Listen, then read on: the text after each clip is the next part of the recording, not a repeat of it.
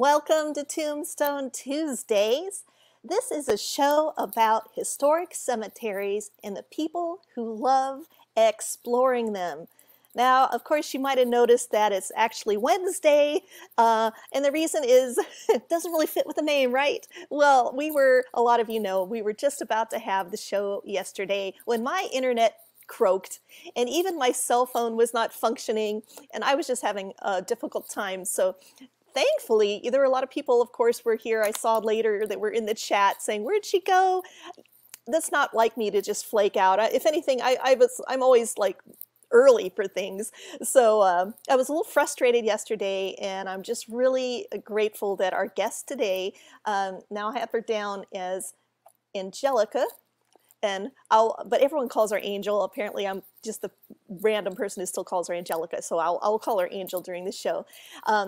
But she was so gracious, she said she could reschedule for today, thank goodness. So hey, it's Wednesday, but we're gonna have a Tombstone Tuesdays anyway. And let's see, I see Scott's here. I need to say thank you to Scott too.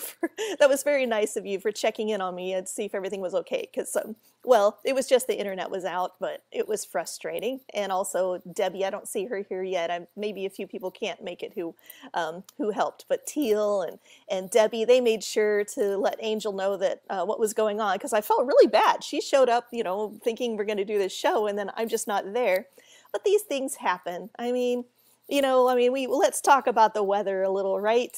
Our weather here in Texas last week made made headlines all over the world, and I was lucky. I mean, yeah, we lost power and we had a flood in our kitchen, but you know what? It didn't happen in the middle of the night, the flood. It was in the afternoon, so we caught it early. And yeah, it was chilly in here, but the fish in our fish tank didn't freeze. I saw some poor people who actually had their fish freeze, and I'm in love with all our fish and our little crabs and everything in our tank, so we were okay. You know, we could put a few more layers on. It was fine. But I still have some friends here in Texas who don't have running water. Oh hey, I see Sandra's here. Hi Sandra, thanks for coming. I know you were here yesterday too. Thanks guys for showing up again. Yesterday was a little bit odd. So anyway, yeah, the weather was crazy down here, and that was a little nuts. But here is the time in our show. As you know, I always bring in our sponsor. And this week's sponsor, I chose exclusive French room hats, just because they're so darn cute.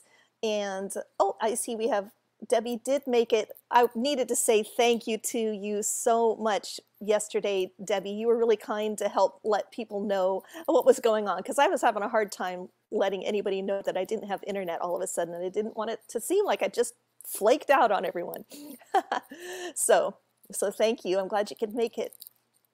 Yeah, so anyway, I saw these. I was doing some research in the 1920s, I guess, as you can tell by the cute hat. And, you know, I love a cute hat. I'm a sucker for a cute hat. I was not researching hats, but yes, I did spend quite a while perusing the wonderful fashions of the 1920s and thinking, wow, 10 bucks for that cool hat. So there you go. Now, of course, the real supporters of this show are my wonderful Patreon supporters, and I have to give a shout out to Anne and Bob, Connie, Envy, Jay, Julie, Margaret, Hugh, Mikhail, Naomi, Angelica, Scott, who is here, our guest, Ghost Cat, Ian, Jessica, Kenneth, Tim, Peter, Sarah, Rachel, and of course, the other Tui, who is no relation to me, and I just think that is so nifty, neato. Oh, we have a few more people here. I should give a little shout out to too. We have Sam Self, happy to be here. Looking forward to hearing about Boston. Me too. I have not been there. That's a big reason I've got Angel on here today. And also my playlist is here. Hi there, looking forward to your discussion today. Thank you. And you know, you guys, if you have questions along the way, I'm really trying to get better about bringing those into the mix. So I'm learning as I go.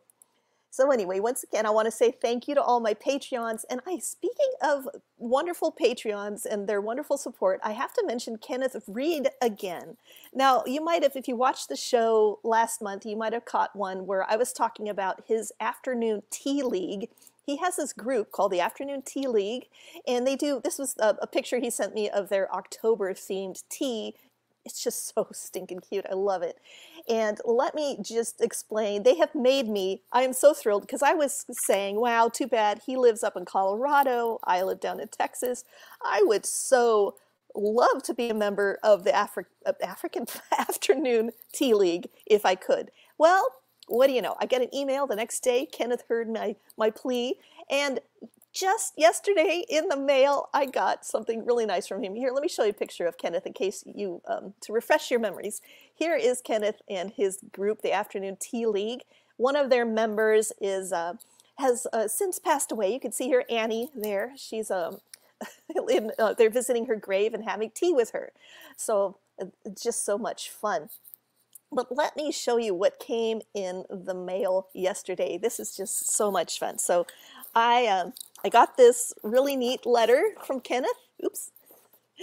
And he mentions that the Afternoon Tea League is a group of tea lovers who get together when they can and have afternoon tea. Our meeting is when 2 or more members are present. They don't have any dues or any officers, which I think is great.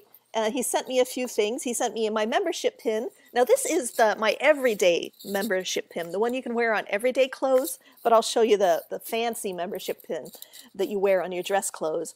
Our current club newsletter and some pins that he's made. So check this out. So they have a club newsletter, comes out like 4 times a year, and I was checking it out. It's looking really neat. And look who made the cover.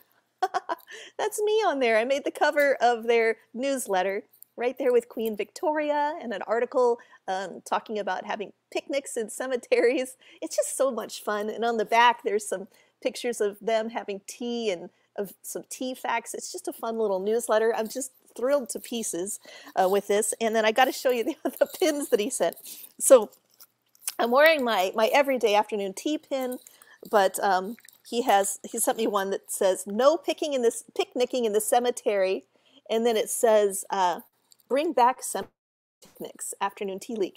And I actually have a picture of this same sign, and I'm going to do a video about, I was at a cemetery here a couple months ago on a nice day, and not very far from this sign, there were people picnicking in the cemetery, and I was like, good for them, because that is an ancient tradition. People, that's just, just wrong. As long as you clean up after yourself, you aren't rude. This one is, I'm rather fond of ghosts and spirits. It's the living that tick me off. Yeah, I can, I must say they are more scary, the living than the dead. He made this really cool admission to their ticket to their local historic cemetery, along with a rest in peace Annie Jones, who is their member from Beyond the Veil. And then, of course, my favorite, because I'm such a sucker for a good pun. This one says, Afternoon Tea League, I'm a morning person. I am so going to use this slogan. That is the best. Love it. Love it. Now, here, let me show you, if I can, real quick, this little official pin that I can wear. Now, when I have tea, and the weather's starting to get nice here. I was telling you how crazy the weather was last week in Texas. I mean, as if you probably haven't heard. So it's like 70 today. Must be very confusing for all the plants and birds. It's just like, I don't know if you can see it. It's like a little teapot here, like they do on those makeup channels. Can you see? I don't know. It's like it's a little tea kettle. And then it's got this little pin that goes down to the little teacup. It's super duper cute. I'll take a picture of it and post it online later. But all right, that totally made my whole week and everything, and just thought that was great. So thanks again. And he is, I should tell you that my Patreon supporters at a certain level, I do send out physical postcards to them from historic cemeteries that I visit, and so I'm about to get some of those out. I'm behind. The whole the whole weather thing got me out of my little rituals. Now we have our cemetery photo of the week. This comes from a past guest, David M. Habben, and he was a really great guest. I'm sure you remember him. He'd been to so many cemeteries. He travels for work, and he sent me this one, which I thought was quite interesting. Mortality symbol. If I can get it up here where you can really see it. So this is how it looks. This is from a cemetery in Georgia, and very pretty. It looks like marble. But here's the symbol I'm talking about. It is a pocket watch that is closed. So it is like a a mortality symbol, but it's an unusual one. I have not seen a closed pocket watch before, and so I thought that was really neat. I'm always on the look for symbols that I have not seen before, so that's pretty nifty. Oh, and yeah, let's see. Debbie mentions that she must be talking about that cute little pin. I know, wasn't that cute? Everything in there was so cute. Um, and your postcards are beautiful. Thank you. I love sending them. I need to send you one here. And here we go. Angel has taken me to many of the historic cemeteries around the common. Oh, cool. So she's already given you some cemeteries. Well, I'm glad to hear that. I'm very excited. We'll be getting one from her here soon. Now, I do have a different sort of book of the week. Every week I usually do a cemetery themed book of the week, and I have a little bit of a different one this week because while we were going through that cold snap last week, luckily I had gotten my suet feeder and my bird feeders out. I was very worried about the wildlife. They have it a lot rougher than we do. And I had a great time. I've got some new visitors now. I've got this guy coming by fairly frequently now. If I can get this going, you can see him. He's a flicker. He's coming and eating from my little bird feeder. So it's kind of neat. But the book I chose for this week, and it's the first time, hey, I'm glad that worked. I wasn't sure if the video would work or not. It's called Birds, a Spiritual Field Guide. And it's really interesting. So it doesn't have, the goal of this isn't to have every single bird out there. It's mostly North American birds. And when you look up a bird, I could look up, I tried to see if that bird that we just had that I was showing you, that's a flicker, but they have woodpecker in here. This is the closest I could get. But they tell you, just like a regular field guide, some information about birds, but then they get into myths, folklore, and cultural associations. So it's not just like, here's what they eat. I mean, they do that. They tell you where they live, what they eat, what their taxonomic name is, etc. But then they give you some interesting facts, and like with the woodpecker, I didn't know there was a Scottish legend that the woodpecker was once an old woman who refused to share her food with Jesus, and she now has to search for her food under the bark of trees. So it's a really fun book if you have maybe someone who loves birds in your life and also loves symbolism and folklore. They might enjoy this book. So I just thought that was a good one for this week. Of course, you know, I write books too, so if you're in the mood for a book about, the stories under the stones, I have one, 6 Feet Under Texas, all about Texas, the stories behind different historic cemeteries, or you want to learn more about cemetery symbols, you know, check that out. Google, put my name in on Amazon and see if anything tickles your fancy. All right, so now I would like to bring on our guest here and just tell you a little bit about her before we jump into everything. My guest is, well, I've been calling her Angelica Cronk, and as we were chatting before I brought her in, she said nobody calls her that. So Angel Cronk, which is, Angel really is the perfect name for her. I was gonna say that she is truly an angel. First of all, she's been a longtime subscriber to my weekly newsletter, and she is a brand new patron of mine over at Patreon, so she'll be getting postcards soon as well. But like I said, she truly is an angel. She, some of you know, my dad had COVID last year, and he was very ill to the fact, and it was due to bad circumstances. It was to the point where no one saw my dad's face. None of us even saw him for 2 months, and I was in a tizzy. And so I asked my newsletter readers to send him postcards because he was in the hospital with COVID with no cell phone. And he's very hard of hearing, so even when I would get through to him, I could hardly, so for 2 months, I mean, very little contact with him. She sent him cookies, she sent him cards. A lot of people, sent him things to cheer him up, and so she's definitely one of my angels. He was really thrilled. He's like, someone from Boston sent me cookies. He was so excited. So he's saying he's still not feeling better, but he plans to write a thank you letter to everybody, so everybody will be getting them. But he's not quite. It really took a lot out of him. He's better, but not completely. So anyway, she's wonderful, and she lives in Boston. And has this happened to any of you before? Like, there's a place you have been planning to visit, and every time you're going to go there, something happens and you don't get to.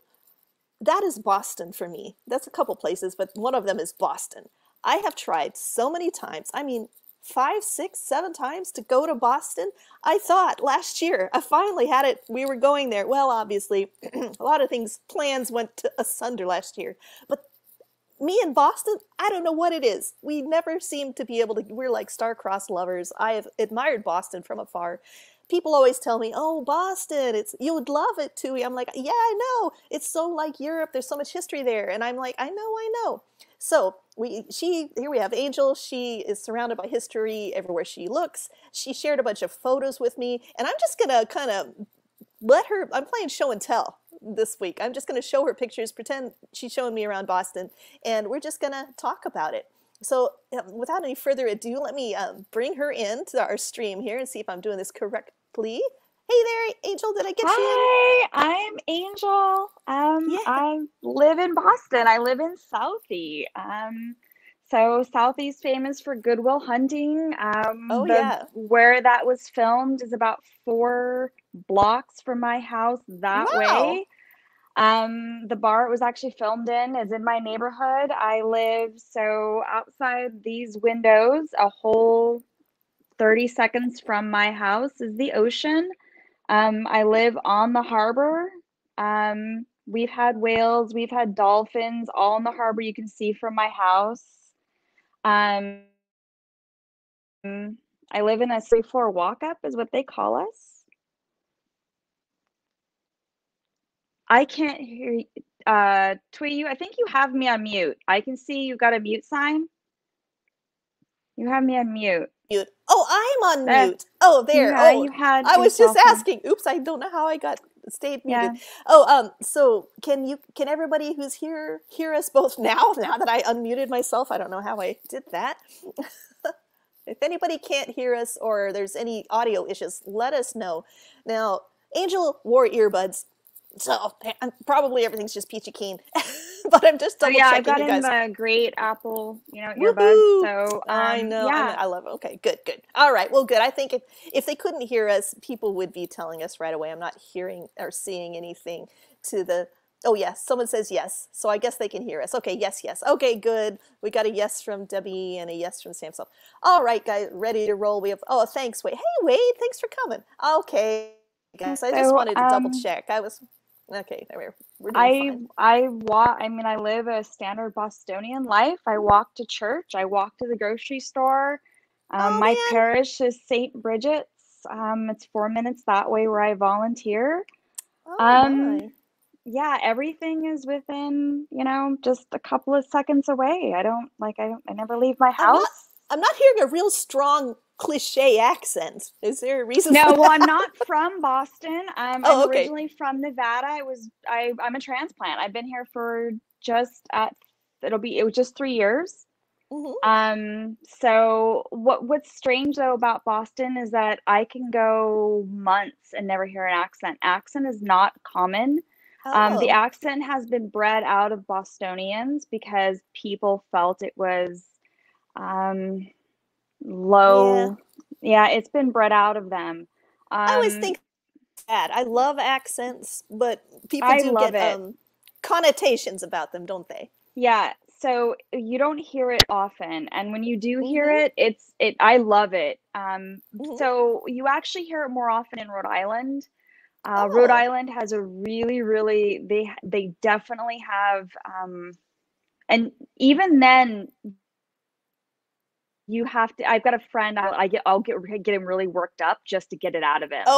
But I have to get him really worked up just to get him going so I can hear it. But it's pretty rare and it's few and far between. There's a few people in my parish that I can you'll still hear it because they've been in the neighborhood for really their whole lives and you'll hear it. But no, I'm from Nevada, so if anything, I may have California lingo tendencies that are transplanted from California. Oh, right. So no, I'm kind of a accent mutt. I think I pick up a little bit from wherever I lived. Like I lived in Virginia till I was 10, so I say lawyer. I can't say lawyer. It sounds silly. So whenever I learned a word, you can or use. It's just funny. I hear different things. Of course, being here in Texas, I love all the accents as well. But I'm sure when you're around Texans, you probably pick up their their accent. Sometimes I hear it and they don't. I hear myself, things come out of me like, oh, I'm fixing to do that. I'm like, where did that come from? But they don't hear it, so they don't think I'm, I'm like, whatever. Yeah, no, it's funny around here, you don't even hear it. It's amazing. I just don't hear it very often, and I love it when I do. It's so, like, to me, it's so pretty. I love it. Yes. I'm like, God, I wish they didn't breed it out of them, or I wish they would not have. I wish those people were still here. A lot of them are in Florida, though. To be honest, a lot of people go to Lower Massachusetts, which is just Florida. So, because it's cold here, they don't want to be here. Yeah. Now you So mentioned that you walk to church. I was going to ask. So you walk to your church. Is there a churchyard right there, like a nice graveyard right by your church? So the answer is yes and no. I go to St. Bridget's. St. Bridget's is 100 years old, but we don't have a churchyard. Our churchyard belongs to St. Augustine. St. Augustine Chapel, 1818, is the first Catholic cemetery in Boston, dedicated Catholic cemetery. It's about 1.5 miles.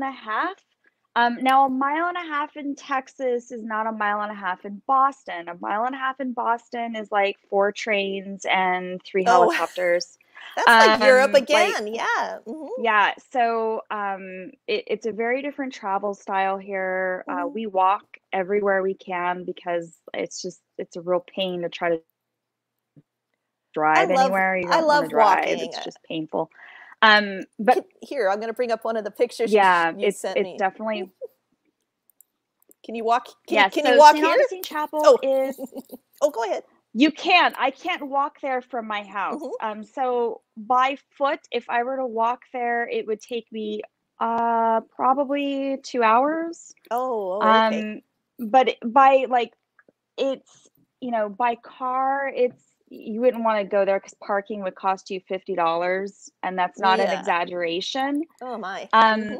But what you would do to get there is you just take the train, and the train's like $1.50. It's nothing. Anyway, so that's the Granary.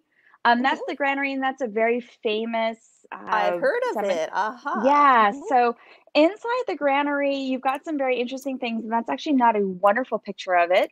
That's a better picture of it. So that's one of my favorite pictures of it. I love that dogwood tree. So just next to that dogwood tree, which again is not in that photo, is where the Benjamin Franklin's parents are buried. Oh, wow.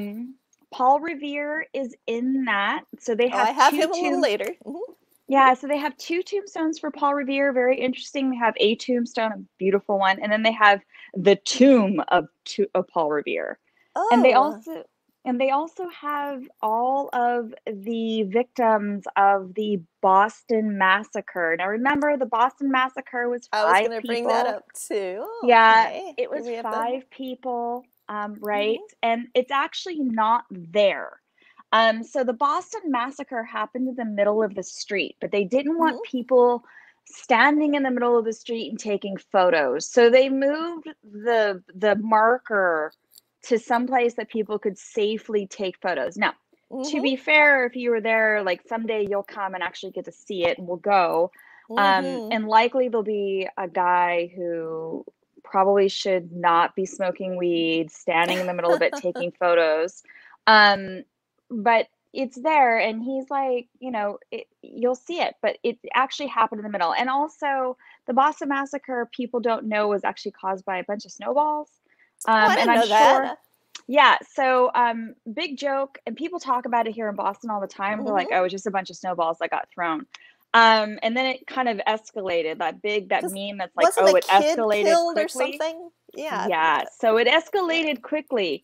And I'm sure somebody on YouTube's going to be like, no, she got it all wrong. That girl from Nevada is all wrong. But, and I'm... Be controversial, Angel. So we're on your side. You live there. Yeah. Yeah, I'm sure. So one of the locals was like, okay, so here's what happened. They were all standing around. They were all arguing. Somebody threw a snowball, and then it escalated. And I was like, oh, that's a very Bostonian thing to happen. Because it does happen that way. That's how things escalate. You get hit in the head with a snowball. It's an ice ball. That can hurt. That can get you mad. I can imagine that. Now, you mentioned the Definitely. Boston Massacre. I thought I'd bring up you also. So Sam Adams is like He's very there as well. nearby. He's actually in the Granary, right? Oh, okay. And it's pronounced So he's Granary. I've always seen it online and been going Granary. I didn't know. So yeah, Granary, good to know. it's the Granary. Mm-hmm. It's the Granary burial. At least I pronounce it that way, and I'm sure someone's gonna correct me. So things here are pronounced differently. Mm-hmm. And that just happens to be a lingo thing. You'll see things will be spelled a certain way, and you'll Oh, for say it, and they'll be sure. like, it's not pronounced that way. So again, so also Mother Goose is in the Granary. So Mother What? Goose, like the Mother Goose, the Mm-hmm. American Mm-hmm. woman who created our American tales, she's Yeah. in there. Actually listening there, who said, Mm-hmm. Angel's taking me there. Cynthia's my mother. Oh, all right. I took her there, and it's her. They have all these little feathers. People come, they take their kids, and the Uh-huh. mothers have them put the goose feathers inside of Mother Goose. You'll actually see it's Mother Goose's Aw, tomb. that is Yeah. really sweet. That is Yeah, really it's sweet. I really, will really definitely have to neat. see that. Well, I wanted to John back Hancock up a is little. also Oh, there. good. Oh, John Hancock. Oh, I love Uh-huh. him. Okay, here's my John Hancock story. I was like 10 years old, and I answered the door, and it was UPS. It was the first time I'd ever accepted a package. He goes, "Can you accept this package?" I'm like, "I guess so." And he goes, "Well, just put your John Hancock here." And he hands me the thing, Sure. and we were studying him. Actually, I think I might have been 11. Whatever. He has a very neat way. I was trying to make my J's, like at that point, I kind of tried Hancock's signature. I mean, if anyone's ever really looked at it, that's pretty. Right. Oh, it looked like I might be losing. Everything froze for a second. Anyway, so I wrote John Hancock down, and I handed it to the to the UPS driver, and he laughed and was like, "I'm like, what, did I do something wrong?" He's like, "Ah, nah," and he hands me the package anyway. But That's cute though. but I wanted to back up a little because we were at that first, I guess, the Granary. Yeah. And I wanted to point out to people, this is one of the reasons I'm dying to go to Boston, are these wonderful, very European style headstones. They are a bit taller than you usually see elsewhere. And they have that old fashioned style to them with Yeah, so the I'm rounded. sure your viewers know this. The reason is because they're Puritan, and the Puritans wanted to be sure everybody knew they weren't Catholic. It was really important for the Puritans to make a mark and say, we are not the Catholic Church. We don't want any of that Catholic mess. Those people over there they're Catholics, and we're Puritans here. And so they try to get rid of any kind of Catholic symbolism. And they try to purify, hence Puritan, their church by creating very simplistic style symbolism on their tombstones. But they would create them grim. Yeah, and they would make them really big. Yeah, they did. I mean, yeah, it was don't see that over here elsewhere. Money, right? So we have the Yeah. money to make this huge tombstone, but we're also very Puritan. We're very chic. Spartan, we want to but make we're sure. also kind of showing off at the same time. Like, look how Spartan I can afford to be. What? Yeah, I know so much fashion in headstone and cemetery symbols go along. It's so funny to me. It's like the same reason you see lots of tabletop tombstones inside of the burial these burial grounds. And there are also reasons they don't call them here. They do not call them cemeteries.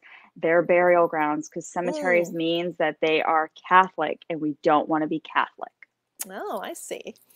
Well, I wanted to point out this really nice memento mori that you had. That was nice, the skull and crossbones. And we don't get that, when the farther west you go in the United States, you're not going to see those much at all. And I just wanted to just touch on briefly for people that there's a real progression from skull and crossbones, and then, the Puritan era, then death's heads in the Puritan era, which would be sometimes a skeleton with wings. And then, as we move toward the 1800s, 1700s, you get those soul effigies. And then by the time you get to Victorian era, suddenly you got the cherubs. But there's just this sort of progression that you see.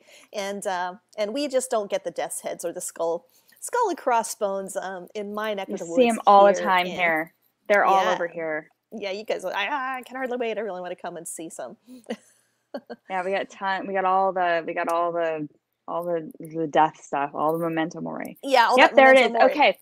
So interesting. Yeah. So that's the big stone. That's the big, like, this is the grave of Paul Revere. The little tiny rock next to it, that's actually where he's buried. Oh, here, let me just back up. I'm noticing a comment that's funny. Here's Wade saying, he reminds me of how Mormons don't allow gambling, yet invested in Las Vegas. Right, and also they're not interesting. allowed to drink caffeine, but they're allowed to drink soda. But because they have, what is it? They're invested in Pepsi or something. Coca-Cola. I should know. I had a lot of Mormon friends growing up, and I think some of them, at some point, they were allowed to drink Pepsi, but not Coke. I don't know. Yeah, that is funny. Oh, hey, hi, oops. Yeah, so that, well, there's always a little hypocrisy to go around. Yep. But yeah, so this shows, so Paul Revere has this sort of grand truncated obelisk-y thing. Was there something on top of it at one point? Or was it always this? It's a plant. Someone brought a plant, and the plant is dead. Like, it's just a plant. Okay. People bring them things, obviously. They bring them grave goods. So plants, bouquets, things like that. You'll always see pennies, rocks, grave goods. Wow. Yeah, and that's still happening. Mother Goose gets feathers and pennies and rocks. I love that. She gets the feathers. That is so sweet. Mother Goose. Paul Revere gets pennies and quarters. Ben Franklin gets pennies. Pennies would make sense for Paul Revere because he made that copper-bottomed pans the Revere wear. Yeah, so copper pennies would be good. You can see his stuff all over. Like, there's the Paul Revere wear in our MFA. You can see his bell. His house is still here. We can go to the Paul Revere house and actually see his house, like where he lived with his family. Wow. Yeah, and it's like $4 to get in. It's nothing. Really? Yeah. Do they have the little, I know he had a pet squirrel and he made him a little silver collar for his little pet squirrel. I don't think so. I've never seen the squirrel, but you can see his spoons. Oh, all right. Oh, and they're very pretty. So, yeah, there's the big tomb there, and then there's the little bitty tiny tomb. That teeny tiny tomb is actually where he's buried. Oh, okay. Well, Now, do you run across any graves where maybe they have two different birth dates or death dates on them because of the calendar changing, or do you see that? No, more so here the difference is, and there's not any good photos here. So, if we were walking, so everybody who's listening to this, I want you to, in your minds, I want you to visualize we're walking on the sidewalk. I get that. We're walking on the sidewalk, and we're walking north, and you look over, and on the left, the granary is set up shoulder height. Oh. So you're looking at the granary, and the first tombstone is at your shoulder. Oh. And the reason it's that high is because they have put in 5,000 bodies in there. Oh. And there are 5,000 bodies and only 2,800 gravestones. Yep. Which is, so they've been burying people there for so long. They've got so many stacks that they've lost so many people and so many stones. And most of the buildings in downtown Boston, I'm told, a lot of those buildings have actually robbed tombstones to use as their foundational blocks. I've been so surprised about that, about how, there was just this element of practicality where, they would use a tombstone for a while, but I've come across this in different places where it was, I think, up until maybe the 60s when they distinctly outlawed the practice of stealing headstones. People would just go and take things and use them in their gardens. I need some stones for my garden paths. It's weird. On the one hand, we always think of our ancestors as having much more reverence for death and, wanting to be buried and then not being in an unmarked grave. And then on the other hand, people at the same time, those same, once again, we're talking about those diverse kind of hypocritical activities where they're like, hey, but then again, I do need some garden stones. And I do come across this much more often than I really expected. So that's interesting. By the way, Bob and Connie McIntyre are saying this is very interesting. So I just wanted to share that with you. Yeah, that is something. So, but keep in mind, shoulder height, I'm 5'2". Yeah. So, to a normal human being, it's like hip height. I'm just a short person. But everything here in North End, one of the burying grounds, the bodies are stacked so tall that, my dad is 6'2", and it was over his head how tall the hill was. Cops Burying Hill. And of course, that's why we eventually, and it started in Boston, well, in Mount Auburn Cemetery. I picnicked there. I was not supposed to. Oh, and that was the whole thing. You're supposed to be able to. That was America's the whole first point of garden. Mount Auburn. Yeah, that was the whole supposed point. To be a park.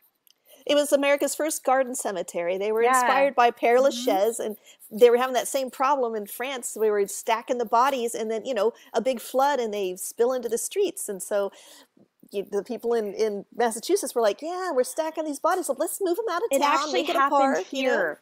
Copp's burial ground, if you're looking at it from the north, part of it's been huge. I believe it was a flood. They had a huge flood of some kind. Rainstorm came in and took out the right corner of it and took all of the bodies and basically washed them through the city. And who knows how long. I mean, at that time, people have been burying there for 300 years. Yeah. So, various stages of decomposition is not pleasant, for lack of a better term here. I gotcha. Various stages of decomposition within burying vessels. And now you have to put it all back together. And you can actually, when we go, you'll see it. Like, you can see that the bricks that they use to put them together, there's different color bricks. Like, this is the bricks from the old. Here are the new bricks where we put the people back in and then put it back together. All right. So. Well, I put this one next to Paul Revere because kind of a connection here. You were saying this grave probably holds one of this person buried here. Probably, tell us about him. Held one of the lanterns in Old North Church. So we all know that. One if I land, two if I see. One if land. Yeah. So keep in mind that actually is a real thing. It happened here from my house. As the crow flies, I guess about 3-4 miles away ish. That burying ground, the one I'm actually talking about where the corpses did the thing, is near that church. It's a walking from that church, maybe half a block. Oh, wow. Maybe. Yeah. We'll actually stand at that burying ground and look down, and the church is right there. And they probably held one. Now, we don't have, obviously there's not a lot of details. They didn't keep records like we do now, right? There was no Twitter, no Facebook. No one didn't say, "Oh, I just did the lantern thing." Tweet. It wasn't like that then. So we don't really know. But it's neat to think about. You are just in the center of so much history. I think living in Boston seems like it would just mentally keep you steeped in so much American history. You're always really in it. It's funny to me here, people who grow up here don't know. They don't want to know. Like, you tell them, they're like, how come you know? Or they're not interested. They're like, oh, it's, that can happen. It's because they're always here. They grew up with it. They're like, oh, I saw it when I was in grade school, and they don't ever see it again. They go see it when they're like 12 or like 10. But for me, I'm basically a tourist, and I will openly admit that I am a tourist. For sure. There's nothing wrong with tourist. Kind of gets a bad name, but to me, tourist means someone who's still engaged in wonder. It. Yeah, you've got wonderment for the world around you. You're not just walking down the street just with blinders on, like I got to get from point A to point B. You're still like, hey, what's all about? Hey, what's over here? And I mean, that keeps you from being bored, I'm sure, and it makes you have an appreciation for the world that's right in front of you, which I think is really what travel's all about. There's nothing. It's not boring. Like, I can see this stuff over and over again. Like, cool. I'll see Mother Goose's grave every day. Fine, cool. It's still cool. I have to say something about, you're talking about how most places I've lived, locals aren't that engaged in their history, but Texas is very different. And I don't know if it's because I quite often meet people here and they will tell you right off the bat, they are a native Texan, and they'll tell you, I go back 4 or 5 generations, and they're very proud of this. And I've also learned that in their schools, they actually learn Texas history all the way along. So I don't know if that helps, if it's presented in some way that's interesting. I just have to say that I'm just putting that out there, and I've lived a lot of places. I've lived Italy, Belgium, I've lived several states. And I'm just surprised how rare it is to people who are really connected to the area, the way you are. And I think that's really great. But for some reason, it seems to be more common in Texas. I don't know why. I think it depends. Like the people here who are related to the original Pilgrims, those people, you know all about it. Like they'll tell you about their pilgrim, like who their pilgrim was, what they did, who their you will know. And if those, like if they had a family member that fought in the Revolution, oh, you're gonna know all about it. Like okay. Everything. So there's that connection. But if not, if not, nothing. It's just like old stuff. Interesting, interesting. Well, I want to dig around a little more. I was curious about these pictures that you sent. I really know nothing about them. It says Open Barrington. What are these all about? Yeah, so they don't do this anymore. I accidentally got on in this one, and I'm so glad I did. Okay, so inside of the Old North Church, they used to do, very common in Europe, they buried people inside of churches. They buried them in the basement. They buried them inside of churches.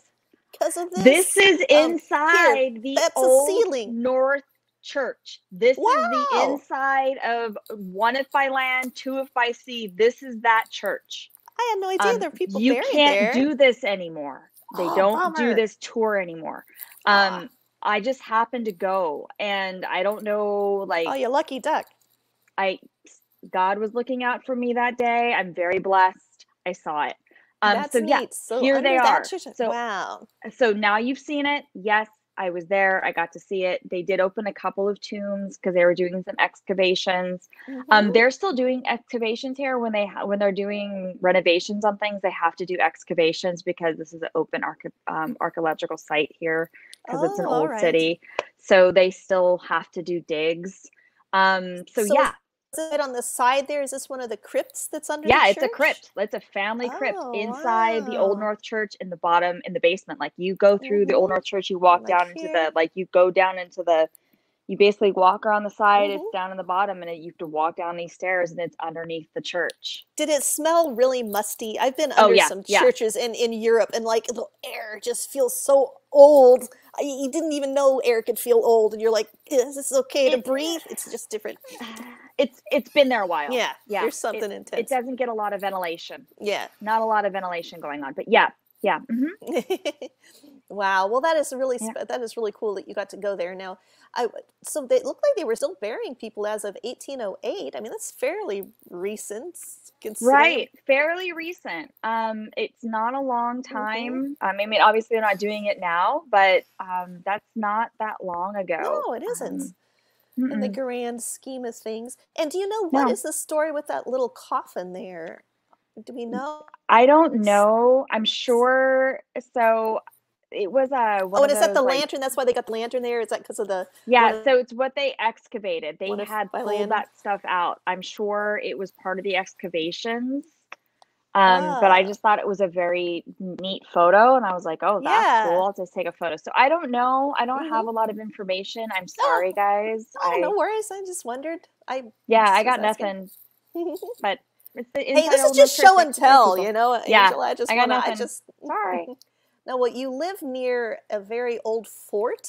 You were saying? Yep, that's in my neighborhood. That's actually, so this is on Halloween. We have a fort in my neighborhood. It is a cool neighborhood. Yeah, so right now, like if we were to get out and walk, we do walk there. It's built in 1620. I believe it's oldest. It's the oldest fort in the United States. I want to say that's correct. We took it from the British because we took everything from the British. We took it from them. Thank you. It's ours. But every year at Halloween, we turn it into a haunted house. The local neighborhood does that. And you're not looking at those are not real tombstones. Those are tombstones that they put up for the kids. They put them up for the kids. But inside there, like the fort is very cool. It's still old, obviously, but they actually decorate it for the kids.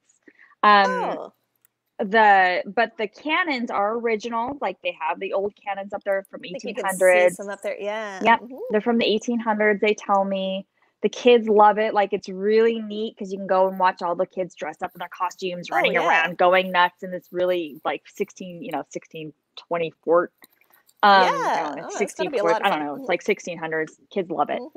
For sure. You can walk over there and actually see where like like the bombs got hit. Like you can actually see where they've been hit with cannonballs. Oh, I've seen that like down in St. Augustine too. Oh yeah, there's no doubt in your mind. Like you can definitely like, you know what happened. Yeah, yeah. Oh, actually, there's a B&B in Vicksburg that you can stay at that has one still wedged in the wall, like a cannonball, just still wedged in the wall. Speaking of cannonballs. For any of your listeners who are looking, we call it Castle Island. It is not a castle. It is not an island. We call it Castle Island. Yeah. All right. I just saw that somewhere on your, like I said, I'm just letting you do show and tell for me. Not a castle, not an island. Oh, you sent a bunch of pictures from Newton Cemetery. So this is actually really neat. I'm just... my favorite cemetery here. So this is my favorite cemetery of all of the ones that I've seen. This is like my holy grail. I want to go. It looks great. This is Holyhood. I am in love with this cemetery. So this is on the outside of Boston. This is in Brookline. Brookline is where JFK was born. So John Fitzgerald Kennedy. His presidential library is, it's too dark to go outside now, but it is, as the crow flies right now from my house, is about 1/10 of a mile. Wow. It's across the harbor. You can see it from my front porch. We could get in a paddle, like we could canoe over there, but we just drive a car. So he's right in my neighborhood, his presidential library. He's actually born in Brookline, Massachusetts. It's a suburb outside of Boston, Mass. But his family, Rose and obviously his dad and his family are buried over there. And his sister, as you know, she's very famous for having had a lobotomy. Yeah, I think I got a picture of the... Yes, she's there. There they are. So this is the Kennedy burying ground. Interesting enough is that the Kennedys had a stillborn so Jackie was pregnant, had a stillborn while she was actually in, I have a cat on my lap. Oh, I know mine's been walking around. So Jackie had a stillborn while they were in DC. Really? And they had the stillborn buried here in Massachusetts at Holyhood. And when Jack was killed, they had the baby taken from Holyhood and buried with Jack.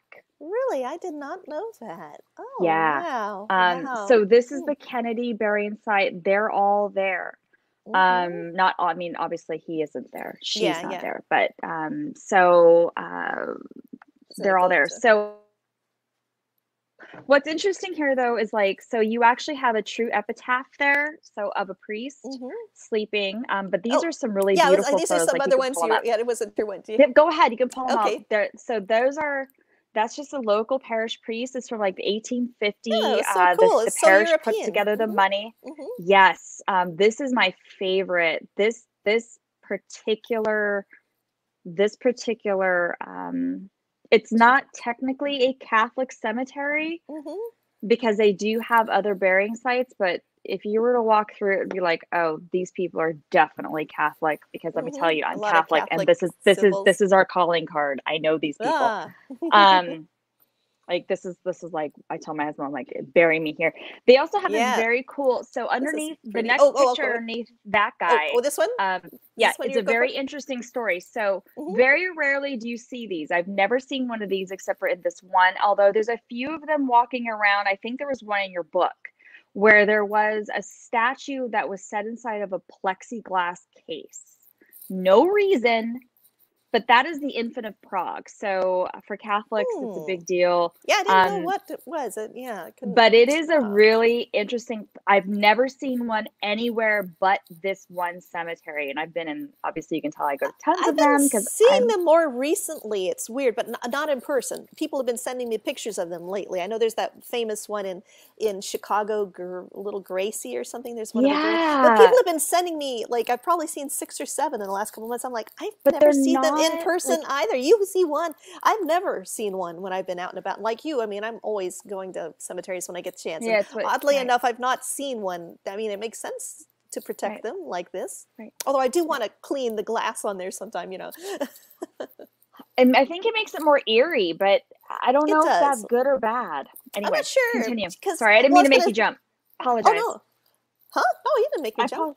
No, nothing to apologize for. I tend to get exuberant during conversations. I was just going to say, yeah, it is to me. I don't know. I understand wanting to protect your statuary, but on the other hand, to me, a cemetery is an open air museum, and That's all so it is. the patina on a little lichen growing, a little discoloration from rain or whatever the elements. To me, that is just adding Mother Nature into the mix. And so in a way, I understand why people would want that. I mean, there are areas where acid rain might be really bad, but my favorite cemeteries are the ones where they don't have them covered. Come to think of it, I just remembered where I saw one under glass. That was in Barcelona, but they had tons of them that were not under glass, and I really liked them. One of my favorites shows an angel escorting a soul to heaven, and he's got wings and he's flying her up to heaven. And to see that outside rather than like in a museum is very awe-inspiring. And I just think if that were covered by glass, it would really take away. So I don't know, jury's out for me. What do you guys think, if anyone has opinions on covering them? I guess I can see both sides, so. I mean, I don't know. My little rant. Really that cool. was my rant. Okay, what about this one? I like this. Just a cool, so as you nice know, Celtic Boston's crust. very Irish. We're a super Irish city. We're the most Irish in the country, I think. Chicago may have more, only because by percentage of population now. Yeah. So we have tons of Celtic crosses, it's just a beautiful, beautiful. I love Celtic statuary. crosses. Just gorgeous. Just gorgeous. Yeah, I love it. It's really pretty, and that has nice patina on it. It's green from being out in the elements. So there's absolutely. There's my side that likes patina. So right, exactly. It's just beautiful. Just beautiful. Now I thought this was interesting. This kind of reminds me of that other one. This is a sort of a knight's tomb that was at a. Yeah, it is a knight's tomb. It's actually found in the Isabella Gardner Museum. I didn't know if museum was included, but I did send it because it's a gorgeous. It's a true knight's tomb. The Isabella Gardner is famous for its art heist. And that's here in Boston. You can look it up. There was a couple of Rembrandts that were stolen. So if any of your listeners have nothing better to do with their time, you can Google the Isabella Gardner art heist. Huge, big deal. The fact that we had paintings stolen out of a Boston museum, and that's where this is. And you can. I looked this up a little before we got on. If we'd done this yesterday, I wouldn't have known this, but I did see something. Went to the website for the Isabella Gardner Museum, and it said that she, She had made this sort of Spanish-style cloister replica in her museum, and that she had it when she passed away. She actually laid in state in the same position right outside right by this knight. I guess she, I don't know where she's buried exactly. Oh, she was very eccentric. Very eccentric. Okay. Well, that was one of her eccentricities. When we go to her house, because we'll go to that museum. She when we go, realize that she lived there. Wow. And to live with these things, you have to. I don't want to say eccentric is probably not the right word, because then you think of the crazy cat lady, which I am. Sure. Yeah. But she definitely had a passion, and her passion was this Renaissance art, but not just Renaissance, pre-Renaissance, because some of her icons predate 1500. I think she's got a couple of icons that are like 900, 800, 900.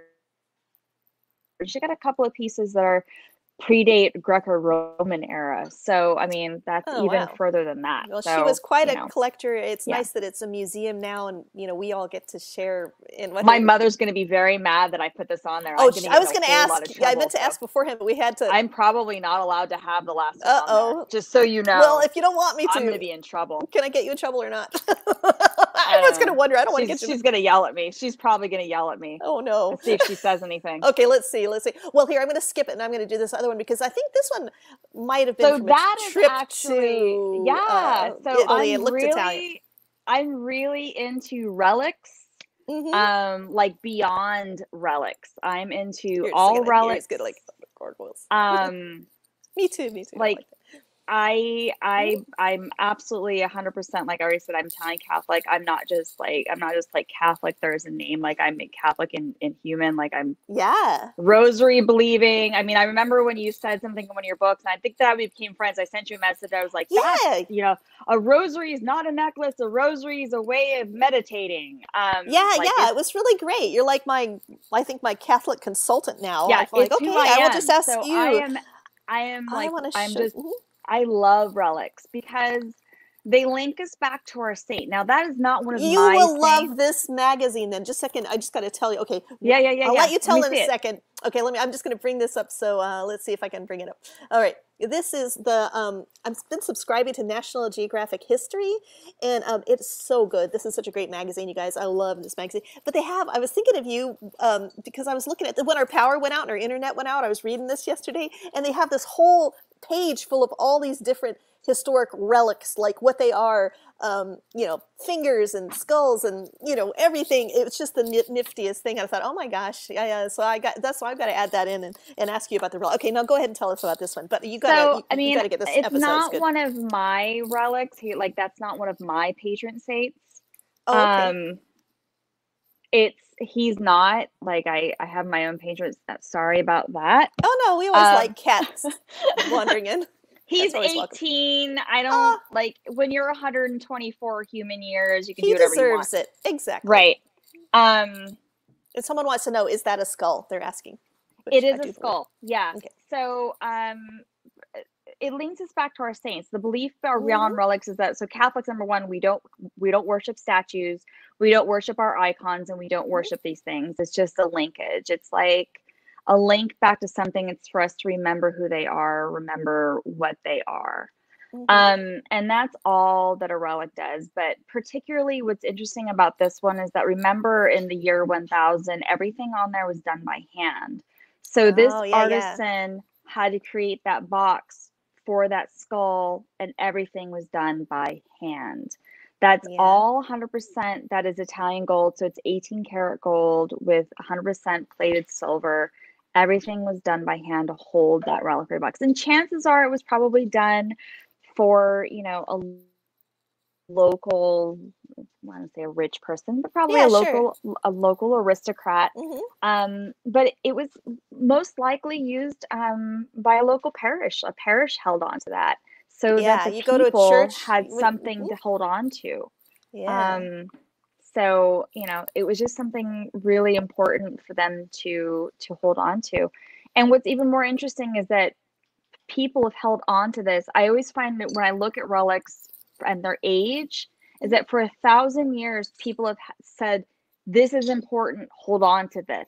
Here, you hold on to this. This is important, now hold on to this. And when we have pictures and icons, particularly a Russian icon, it's different, another whole other version of art. Those things have been seen as important, so people have protected this for 1,000 years. That's just a really interesting thing to me. Just a really interesting way of looking at religious art, religious spiritual art, history and meaning, and how these things are passed down. It's all very intertwined in cultural things that then can be misconstrued later. I mean, we don't hang on to skulls now, but I mean, it just in the context of the time, I find them fascinating too as well. Am I going to get you in trouble if I bring this up? Number 52, plausible deniability. Okay. may or may not be the only picture in existence of the Spirit Cave mummy. May or may not be. You can do the research around that. What is the Spirit Cave mummy? Oh, we will look it up. Okay, ourselves. You can go look it up. Okay, because I have to give it within plausible deniability of the internet. Okay, everybody. So we're going to be a little mysterious there. It's the oldest mummy ever found in North America. Oh, wow. Wow. Okay, everybody. There's our homework assignment. Now, we do know that time flies. I can't believe it. It's almost the top of the hour. Now, if anyone has questions for Angelica, just go ahead and fire away down there. Don't be shy, folks. We have someone here, Sam Self. They went to Mayflower High School in Essex, and we learned about the Pilgrims. Oh, that's Essex. Oh, I can't talk now. Essex, UK, Essex. by the way. Yes, I'm having trouble speaking, apparently. I can't click my mouse and speak at the same time. So, yeah. So if anyone has any questions, fire away. I am going to tell you real quick that next week our guest is going to be Harry Hall. And, you know, next week we're kind of having a theme about International Women's Day, because International Women's Day is on March 8th. And I will be telling a little bit of the history there, and I'm bringing a historian on to talk about America's first sports superstars who just so happened to be female walkers, like women who walked. And it's just really an interesting book, very, very unique. So, so make sure you tune back in for that. And once again, I just, gosh, you've made me so, like, I feel like I have so many more questions that I want to ask. And you've really made, I mean, I wanted to go to Boston before, but you've really whet my appetite. I was surprised that you live right by the water. I didn't realize you just could look out your window and yeah, it's right there. I sit in where I work during the day. Mm-hmm. I sit and look at the water all day. That's wonderful. I love the water. So you've got me a little jealous there. Very envious. All right.